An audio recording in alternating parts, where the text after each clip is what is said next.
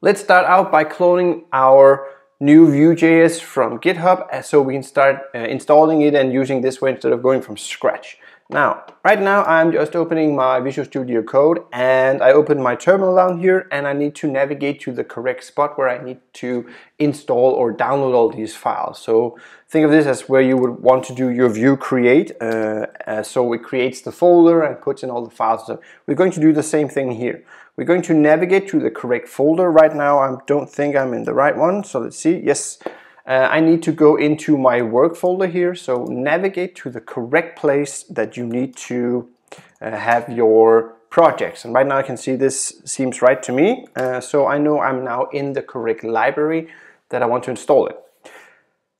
How we do this is we're going to go to Git, and this means you will have to have Git installed. If that's not installed, you can install it by typing git scm here and going to this channel and just going through this download for Mac, or probably say Windows or Linux if you're on that one as well. So have that installed, or if you don't want to do that, you can do git clone and then you can do the zip file and extract it into the folder as well. But I'm going to use the git clone because it's awesome, or more awesome. So this here is, I will link this to the description so you can also grab it here.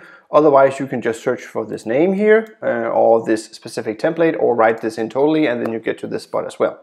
Now I'm going to do clone, and that means I'm going to copy this specific URL here and I'm going to use this in my Visual Studio Code. So it's important we get this clone with HTTPS and we go back to our Visual Studio Code. And in here we just type git space clone and space again, and then we paste in this link and we hit enter.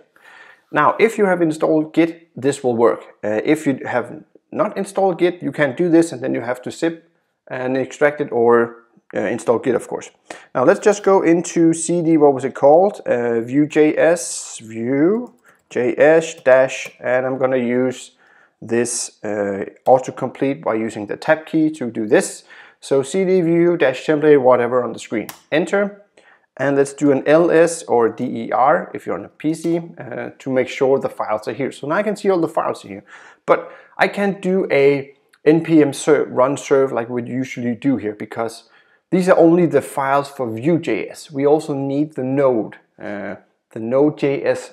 backend part that controls the virtual server. So for this to work, we do npm install, and it should start installing all these things here. If I go back to Git, and you can see if you scroll down a little bit, it actually also says what you need to do, says whatever. Once you git cloned, you need to do an npm install, and once this is done, you're going to go into npm run serve. And again, it's really important that you are in the library in here before you do an npm install. So if we follow this now, the next part we need to do is npm run serve. So let's do this, npm run serve. Hopefully this will boot up with no errors. If you have errors, you need to go back and see where you did a whoopsie and fix that one. So let's wait for this. It should take a few more seconds and then we can boot it up hopefully. Let's wait a little bit more, 60%. There we go.